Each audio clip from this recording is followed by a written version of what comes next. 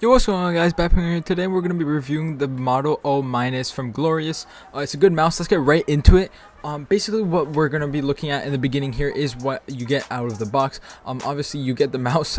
I just forgot to record the part of me taking out the mouse, but these are the extra things you get. You get the mouse with the cord that's obviously connected. As you see, I'm holding it. You get this cool little card, a nice little sticker.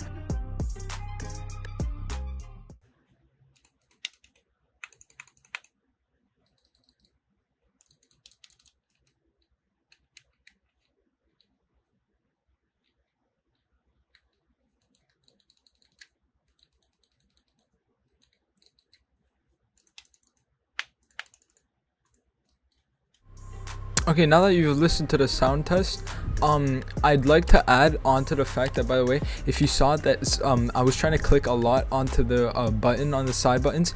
I don't know if it's just this mouse that I got. Maybe I just got unlucky with the one I got, but it's extremely hard to press for me. Like 9 out of 10 times it wasn't working the furthest away from me. So that's just one thing I'd say as a downside.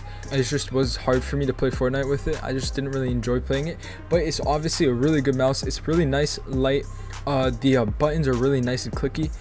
So that is something that if you like. The scroll wheel is really good scroll wheel. I just say it's a really good mouse.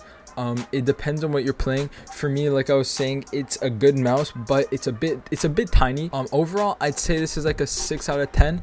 I really like the mouse, but it really made me annoyed that it was hard to press on the side buttons, since that's really important, since I have that as my wall and ramp in Fortnite.